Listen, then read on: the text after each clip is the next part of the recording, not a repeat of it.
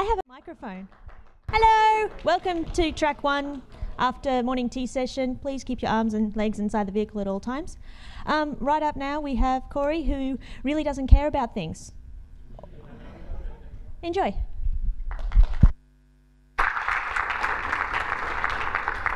All right, welcome to the most inflammatory title of the entire conference. It's going to be really good. You can all feel really mad, and you can send me lots of angry messages. It's going to be fantastic.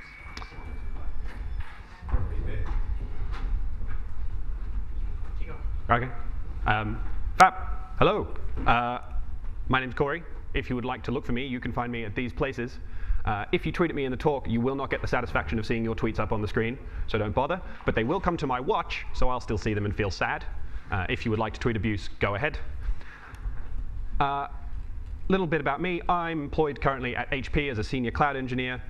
My main role at HP is to work on Python, open source Python tools and libraries, particularly tools around HTTP and HTTP2. In that kind of ballpark, world of things, I maintain and work on a number of projects.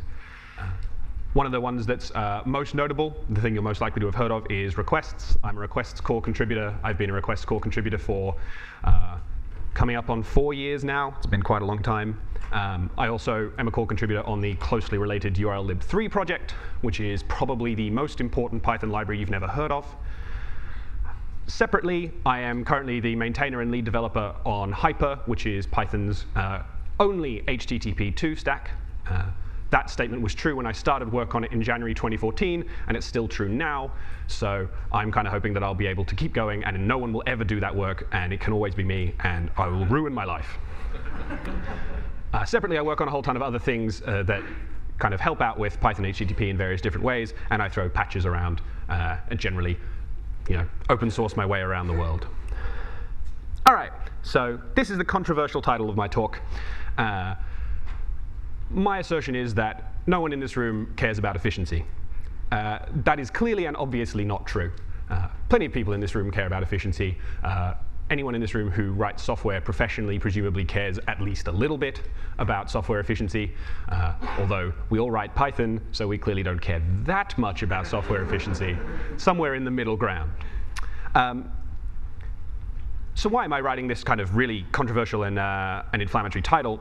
Well, it's been my experience that a surprisingly large number of people, including people in this room, write their Python software in a way that betrays a certain lack of care about efficiency. This is not super conscious. People aren't sitting there in a kind of screw you efficiency sort of way, mic dropping and wandering out and saying, I don't care about efficiency, we've got all the CPU cycles, it's great. Most people do it either because they don't know better or because it's hard. And the major focus of this talk is on the don't know better. I'm going to try and stand in front of you and convince you in the rest of the time in this slot that you can be writing code more efficiently and with more care about its efficiency, and that it's not that hard.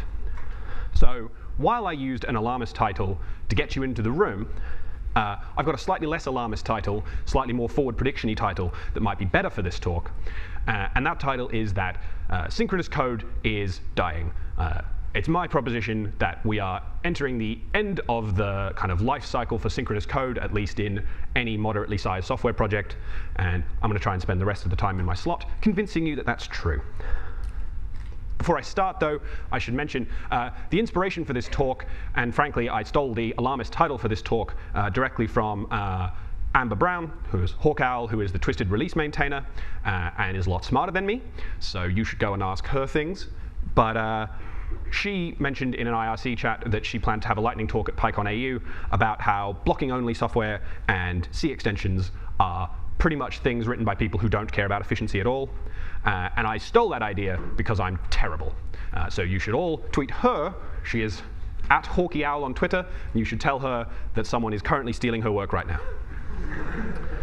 Cool. All right. So problem statement. Having written lots of alarmist titles and encouraged people to come to this talk, I presumably have some kind of feeling for what the problem might actually be, right? So problem statement. It's my belief that synchronous software, synchronous code, is hurting the software industry as a group, and it's hurting the Python community in particular. the tendency of this community to write software in a synchronous model, for that to be the tool we reach for every time we go to write new software, it's my belief that that's a toxic anti-pattern and we need to stop doing it. And if we continue to do that, Python will begin to fall into a trap of irrelevance, or if most of the community swaps and you don't, you will fall into a trap of irrelevance, and that's bad. I think you should all keep your jobs or get new jobs that are better if you don't currently like your job. So let's learn to do something new.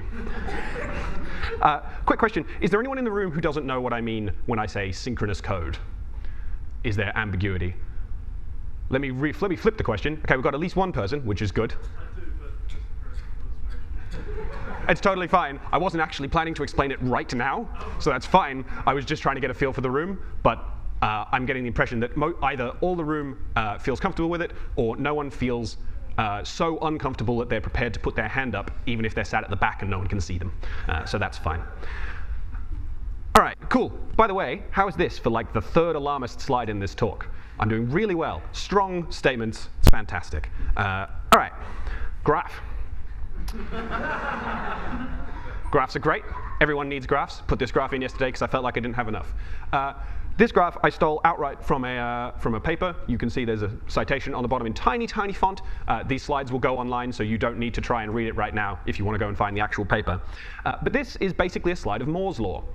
So for people who are not familiar with Moore's law, which I think is a pretty small proportion of people in the room, Moore's law is one of those laws of nature that is actually observational. And it was originally stated to basically say computing power measured in number of transistors on a CPU has roughly doubled every 18 months throughout the modern era of computing.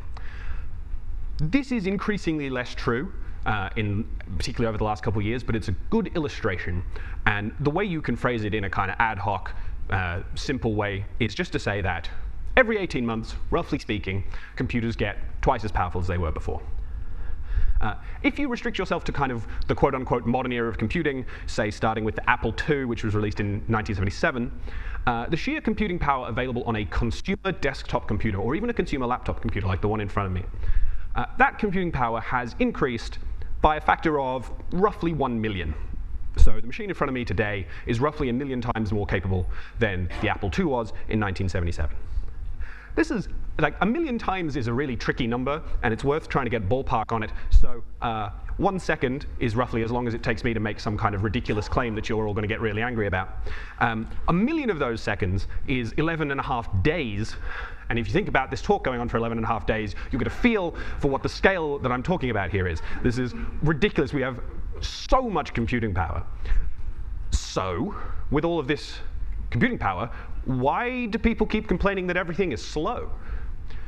And you definitely hear this, right? You certainly hear it from your friends who are less kind of into computers, but you'll also hear it from people who work with computers all the time. It is difficult to understand why so much software is slow.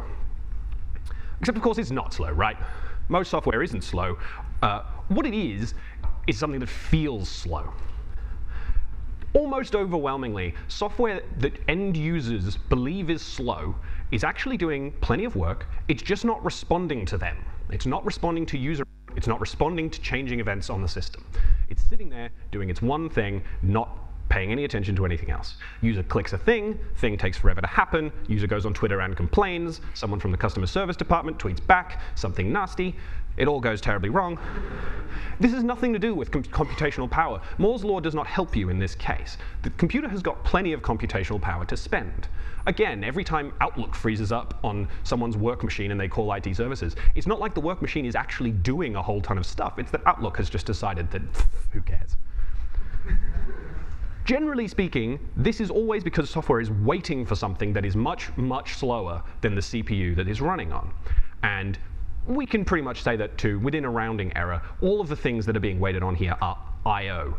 Sending, receiving data, pulling data from somewhere that isn't directly on the chip to the chip, or sending data that is on the chip out of the chip. It is pretty much objectively true that software feels faster when it is doing literally anything during these waits. It doesn't have to be anything important, but it does have to be something. As an example here, how many people in the room have iPhones? I hate software conferences, there's never enough hands. iPhones A little while back, probably iOS 5 or 6, it became mandatory when writing an iPhone application to provide a splash screen for when your application launches. And the splash screen is literally just a picture. It's a PNG. It does nothing. It's just got a company logo on it. But it comes up when the application launches and then disappears. And the reason this became important is because it takes a little while to load an application off of the iPhone's crappy flash memory into its RAM. And that wait made users think the phone was slow. So instead, it loads a picture, and the picture's really fast, and you can render it really quick. So it comes up, zoomy. The animation hides the loading time of that, by the way. Displays the picture for a couple seconds, and then goes to the application. And users feel like it's faster. That screen doesn't do anything. It doesn't respond to your inputs in any way, but it's better than doing nothing at all. This is what I mean when I say it feels faster if it does literally anything. The most important thing, if you can do it, is that you should be responsive to user input to stop waiting. If you are waiting for some kind of I/O and your user tries to cancel the I/O, Outlook is my ongoing favorite of these things, you really need to be responsive to that request to stop. Users don't like it if you ignore them when they tell you to stop doing a thing. It's very bad. So, to improve responsiveness, we need to stop waiting. Having your program wait for something to finish, when it could in principle be doing something else, represents a really inefficient allocation of computing resources. So let's put this problem in a more strong way, something you can fit into a tweet. You can't fit into a tweet, it's more than 140 characters, but you could. If your program has any work to do that it could be doing right now, and it isn't maxing out at least one CPU core, your program is inefficient. There is no excuse for having work to do right now and to not be doing it, unless you like wasting money on more powerful processors than you need. So, how do you write software this inefficient, in case you were looking to get fired? The way to do it is to write it in a synchronous manner. Synchronous execution, in this context, means that you wait for each operation to finish before you move on to the next one. This operation can be something that's quite quick, like addition. It can be something that's really slow, like sending a file over the internet. But whatever it is, in synchronous software, you wait for that thing to happen. You wait for any given thing to happen before you move on to doing the next thing. While you're waiting, you aren't doing anything else. You're not responding to user input. You're not writing stuff into the database. You're doing nothing at all. This wait is not a problem when you're doing something that's quick, like addition, but it is a problem for anything that takes a long, long time, like I/O. So real programs, not the toy programs that you might write when you're trying to test out a new language or write a micro benchmark, real programs do I/O, because real programs either generate some kind of useful output or operate on some kind of meaningful input, usually both. Programs that do not generate useful output are not enormously helpful. Programs that don't operate on any kind of input are also not enormously helpful. You need some way of persisting that kind of data, persisting results, and obtaining data. Now, this I/O might not be very heavy. It might be only writing to a terminal, for example, which is something that most computers can do reasonably quickly. But at some point, you do have to get the data out of the program. And during that point, if you cannot be interrupted to go and do something else, or if you cannot do other work you might have pending, then your program is kind of definitionally inefficient. It could be doing better. So let's get some perspective on what I mean by inefficient and how inefficient you can get. This is a table to go with my graph. It's actually unrelated to the graph, but all the best talks have tables and graphs. This is a table of system latencies. See what I did there? I read the title of the graph to you. The left column is the specific type of event. The middle column is the approximate latency. Now, these numbers change all the time. Don't worry about them too much. It's just an approximate, get a feel for how long a certain event will take to happen. And on the right is those numbers again scaled up so that the fastest thing on this table takes a second. And this is, again, a second is a super useful benchmark. So one quick note, most programmers, probably everyone in this room, runs on a quick optimization that says that accessing main memory, accessing out to RAM, is basically free. It doesn't take very much time. Now, that is not true, and for certain kinds of software, the not trueness of that statement is extremely important. But for anyone writing Python, tough, you may as well assume that that's true. You're not going to get, cache alignment. Just sorry. But it is a fair optimization. And the reason it's fair is if you look up at that table, and you look where you see main memory access, and over the right it says 46 seconds, and then you go the next one down. This is the next fastest thing on this list, and it is reading from an SSD, and that's not 43 seconds, that's 6 minutes. Right? So if you look in the smaller latency, where you've got everything in the nanoseconds, you're looking at 3 orders of magnitude. This is a 3 orders of magnitude wait for something, jump in latency. Like, this is crazy. The amount of reading and writing from main memory you can do when you're waiting for your apparently super fast SSD is just a little bit mind-boggling. And that doesn't even begin to touch the thing that most of our programs do, which is that they wait for the network. So on this table, SSD access takes the equivalent of 500,000 CPU cycles. Put another way, if you want to write 1 byte to your disk, then while that's going on, you could add 500,000 numbers together, and it's pretty criminal if you can't even achieve adding 1 during that time frame because you're waiting for this. Spinning hard disks, those ones that we've all tried to get rid of, 33 million computing cycles.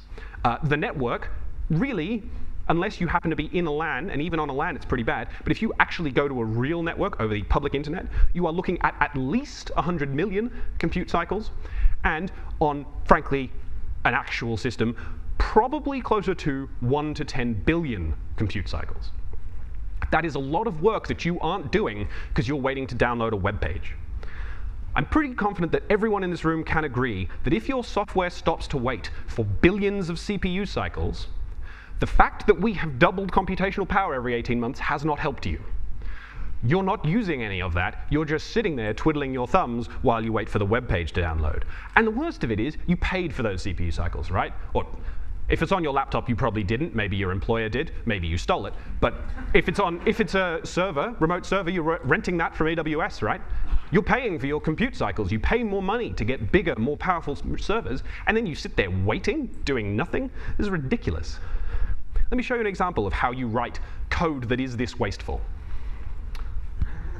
This is a perfect example of inefficient code. And I want to take a moment here and point out, for anyone who is a novice speaker, that when I originally wrote this, I did not use requests as an example. I used a different, very popular library that I don't work on.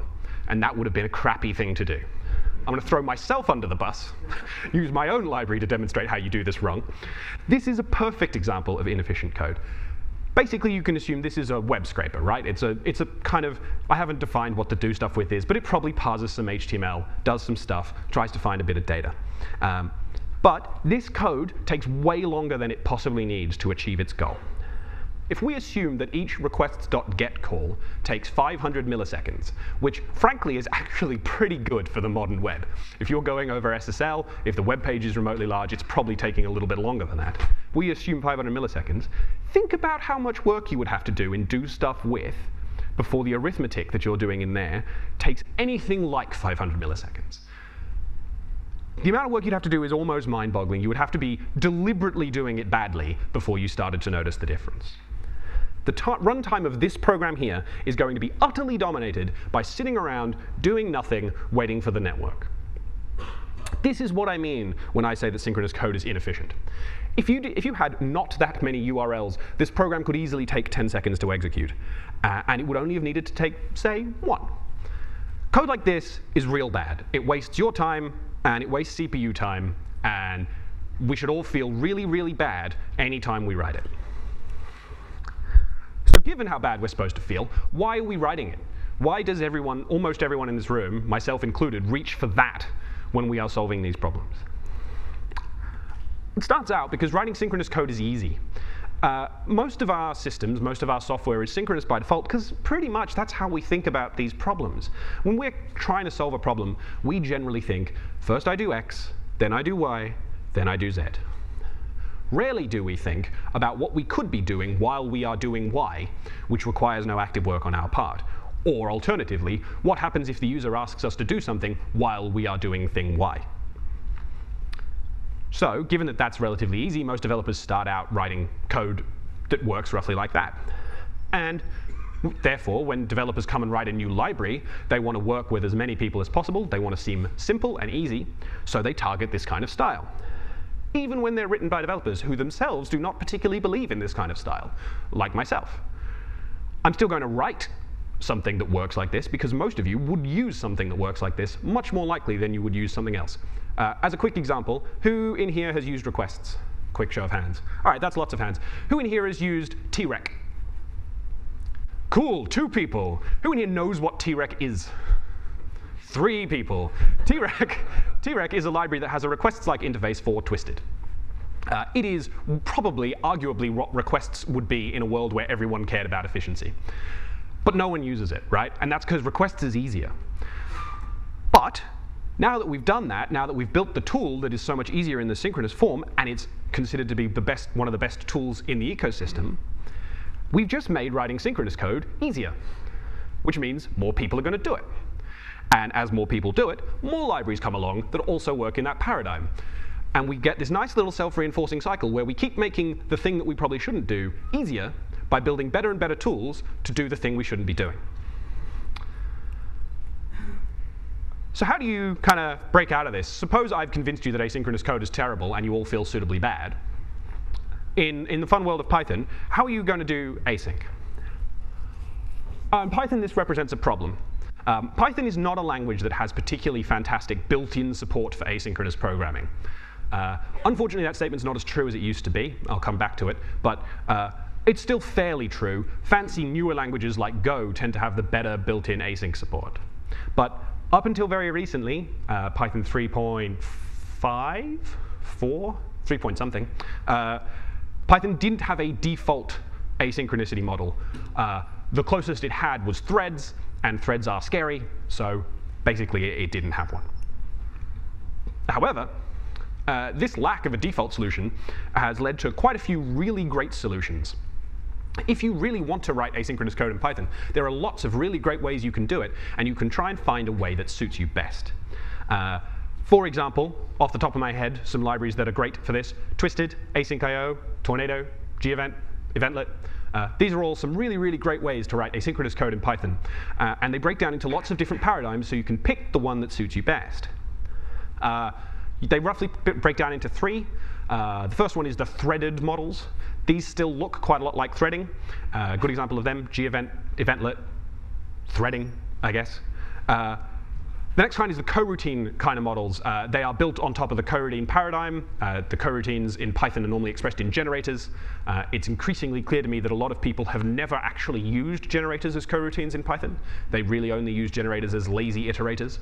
That's totally fine.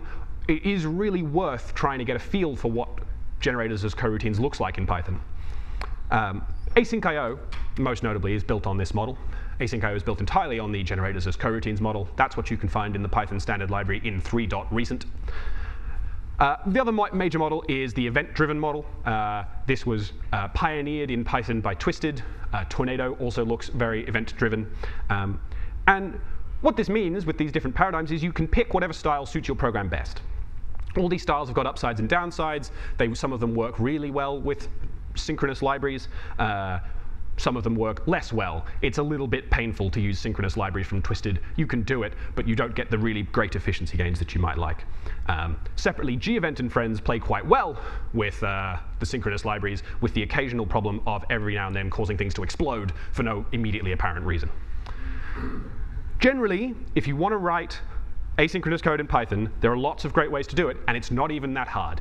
And so as my big trick, I'm going to convert my really bad, not async code into slightly less bad, still slightly sync code.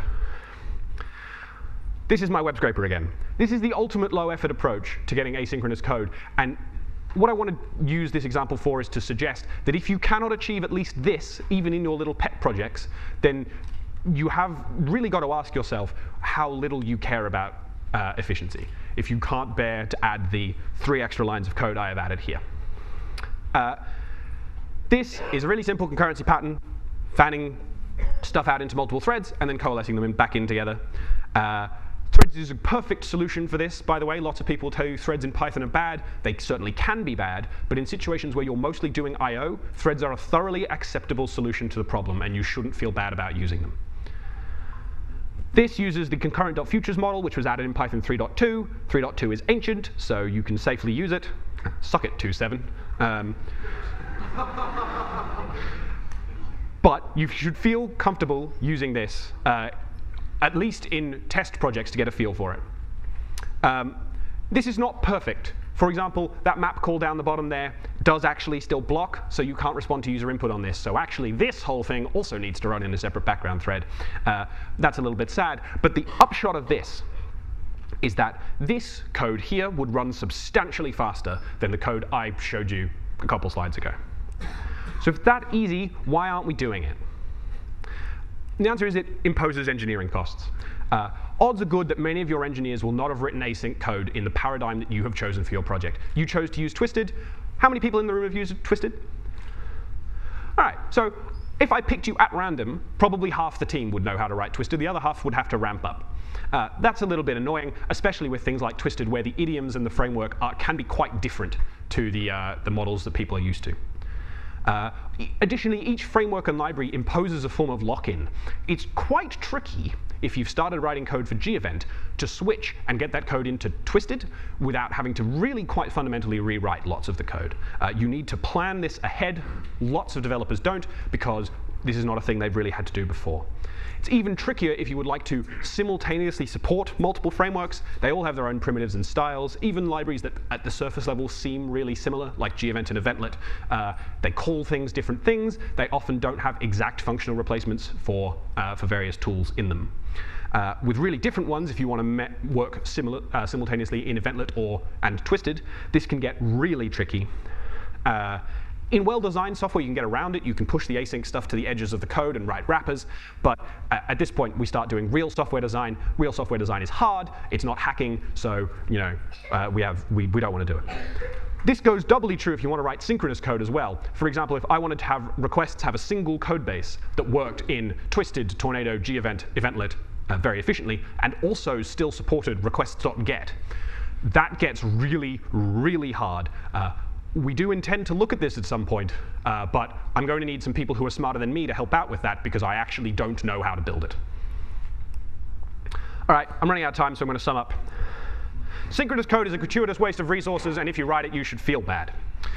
This doesn't mean you can't write it. There are lots of things you should still feel comfortable doing, so long as you feel a little bit bad about it. If you're trying to maintain a healthy weight, you can still eat chocolate. You just shouldn't feel super great about it every time you do it. It's bad for you. You can still have it sometimes. It's fine. Asynchronous code is a beautiful land of happiness for your computer.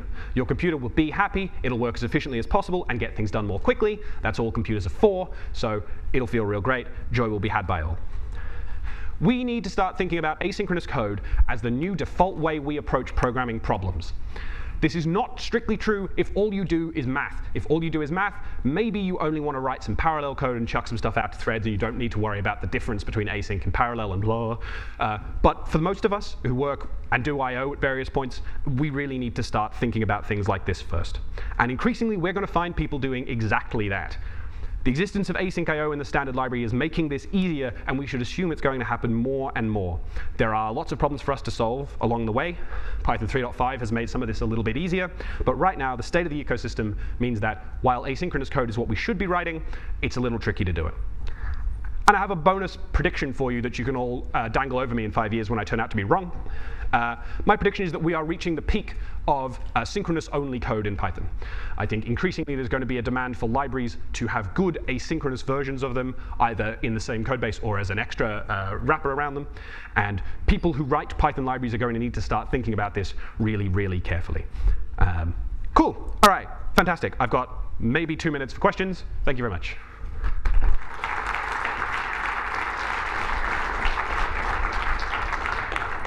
Thank you for that. I liked your graph. Yes, 1 or 2 questions. Make me run.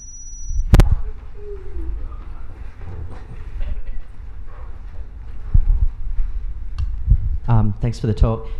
I noticed you didn't give us your opinion on whether we should be, in Python, writing async code that looks synchronous, but is actually asynchronous under the hood, like, say, in Go or I think G-Event, or like explicitly asynchronous, like Node or traditional Twisted. So my question is, can you give us that opinion? My opinion in the general case is that you should do whatever is going to be easiest for you to achieve writing async code. I don't actually care what you do, specifically in your project. For me personally, I prefer the explicit async style. I particularly like the style that async I/O has, with the yield from essentially acting as a keyword for async happens here. Twisted can do this too with the inline callbacks. I tend to do that with Twisted myself. But whatever is going to make you write async code, you should do that. So oops, is that coming through? Yeah. So my fear is that Python is losing mindshare rapidly to Node. And that's partly because Node is easy to get into and also is async by default. So how can we grab that mindshare back by making and communicating that it's very easy and effective and powerful to write Python asynchronously from the start? Yeah, that's a great question. I think fundamentally what it boils down to is it boils down to the tools we use to onboard people into the language. If I had to pick one thing, it is that thing. We write lots of tutorials and blog posts and various different resources that are used by people who haven't written Python before and they want to write Python to solve their specific problem. Usually those things use synchronous Python, whereas the Node examples, because they can do nothing else, will write their code in an async style. We could try harder for those examples to be asynchronous by default rather than synchronous. There is a tension here. Asynchronous code can be really tricky for truly beginners. If you're writing a tool that is truly for someone who has never written software before, you might want to be a little bit wary about throwing them in the deep end with asynchronous software. However, if you're writing a how do I solve problem X in Python, I think it would be beneficial if you really strongly thought about writing this with an asynchronous set of code examples, or at least both asynchronous and an asynchronous set of code examples in your framework of choice. This is very much a do as I say, not as I do moment. I have never actually done this in any of my own work, but with this, having had this question, I think I'm going to pay a lot more attention to it now. I hope I'm going to pay a lot more attention to it now. One more quick question, maybe.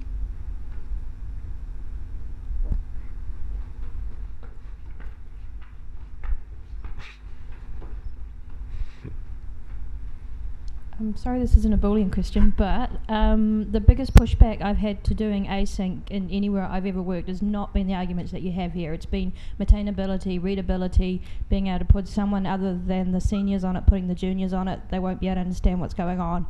So can you address that? How do you get past that as the hurdle? Are there ways to make this readable other than making it asynchronous code that happens to be async through some magic? Yeah. My personal opinion on this is that that argument made there, the one that says asynchronous code is harder to maintain than synchronous code, fundamentally ends up being a little bit of FUD. Asynchronous code is often harder to understand the direct flow of execution. But it is also hard to understand the flow of execution in badly written synchronous code. My contention is that there is a different style to writing clean, maintainable asynchronous code, and most people, because they don't do it very often, aren't yet comfortable in that style. If I look back at software I wrote when I just started out, synchronous or not, it's very, very difficult for me to understand what it was doing. Maintaining that is hard. You can write clean, maintainable asynchronous software, if only because, my only evidence for that is that people do it all the time. It is a tractable problem. It is definitely harder for people who are not used to writing async code, and this is where the stuff with juniors comes up. Here I argue it comes back to the same answer I said to Tom, which is that it doesn't help that most of the new programmers we produce aren't comfortable writing async code. And I think that's a problem we do need to grasp. And part of it might be pair program more. If you've got the ability to spend a little bit more resources giving people who are more familiar with writing async code time to help those who don't know as they come into the project and help them understand what is and isn't good style, that'll help a great deal. Pair programming is good. And with that, we've run out of time. Thanks, everyone.